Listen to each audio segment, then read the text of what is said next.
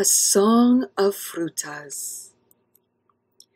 When we visit Abuelo, I help him sell frutas. We sing the names of each fruit as we walk, our footsteps like drum beats, our hands like maracas, shaking bright food shapes while we chant with a rhythm. Mango, limón, coco, melón, naranja, toronja, plátano, piña.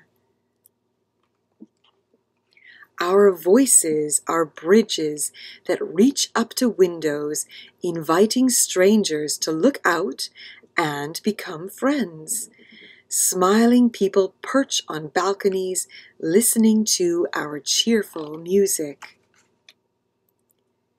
A few send baskets down on ropes to buy fruit by placing money inside and then waiting until Abuelo sends the basket back up, filled with mangoes, limon, limes, coconut, melons, oranges, grapefruits, bananas, and pineapples.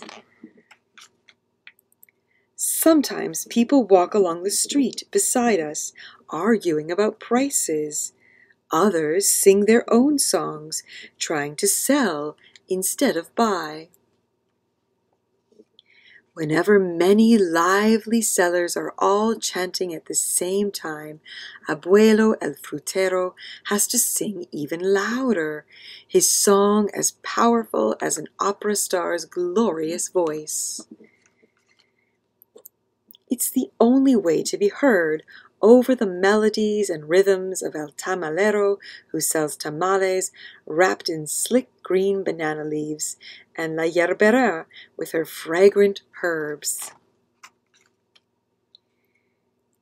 The meat seller with sweet potatoes and yams, and the dancing vendor who offers cucuruchos, pointy paper cones filled with roasted peanuts that smell like the salty blue sea. Best of all is La Dulcera, a woman with the voice of an angel who croons so sweetly in praise of the caramels, chocolates, and other delicious candies. Tasty. My favorite visits to Abuelo are on the eve of the new year, when everyone wants to buy 12 grapes per person. Grapes are the fruit of each New Year's good luck. At midnight, I gobble 12 grapes while I make one wish per month for the whole coming year.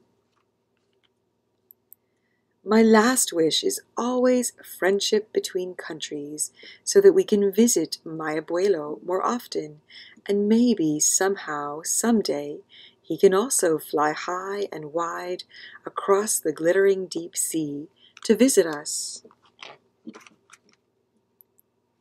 Each song I hear on New Year's Eve reminds me that soon I'll return to my own home. Each time I go to the post office to mail a letter, I feel like I've crossed a bridge between mi abuelo's country and mine.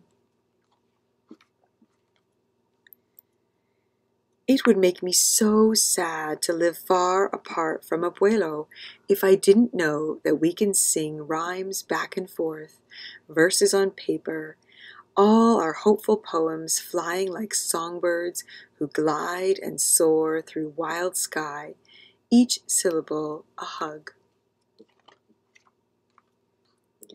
A hug made of words.